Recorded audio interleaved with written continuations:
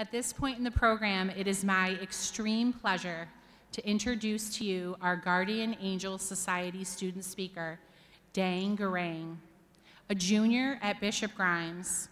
As you will hear from him, Deng's story mirrors the vision Father Champlin had for his students 25 years ago.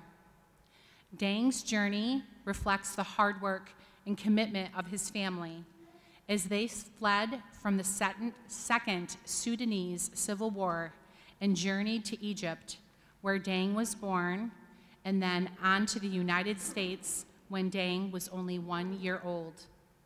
That hard work was shown clearly in Deng's accomplishments.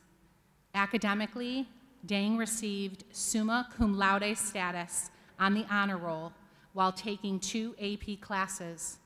Athletically, on the basketball court, Deng was named the most outstanding player in the Grimes Martin Luther King tournament, selected Section 3 First Team All-Star, and is now part of an AAU team traveling with the Nike Elite League. His work ethic and humble attitude are bright examples for his siblings, teammates, and peers, and frankly, all of us.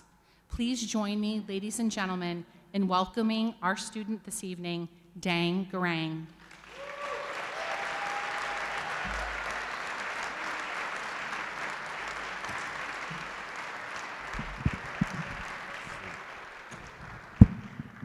Thank you. You guys hear me well? Can you hear me?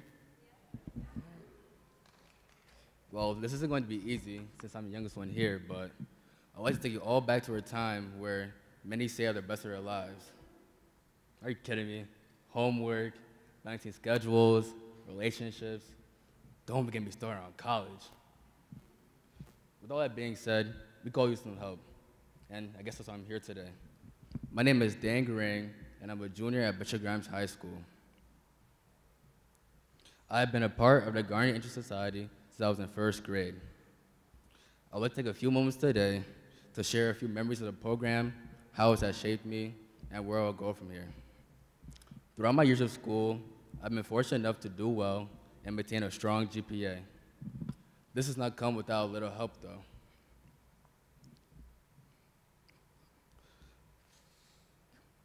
The Guardian Angel Society has consistently monitored my grades and offered help when needed. Through monitoring my grades, encouraging my progress, and sometimes just being a family to lean on, they have put me in a position to succeed when many my age are not. All these memories have took a major part in shaping who I am today. Academically and athletically, they have put me in a place where hard work and integrity have become a way of life. In fact, last year, Syracuse.com accidentally credited me with 9 points that should have gone to a teammate. Although it looked really good on a box score, I knew that it was wrong, that a mistake had to be fixed. I called Syracuse.com and reported the mistake. Although I may regret it if I end up with 991 points in my career. The guidance shared with me, I feel as all these experiences have prepared me for my future. Next year, I will be applying to colleges that will expose me to a whole new world that members of my family have never been able to reach. Father Champlin knew that we all needed a guardian angel. And even though I never got to meet him, I'm glad I've got to be a recipient of his mission. Thank you.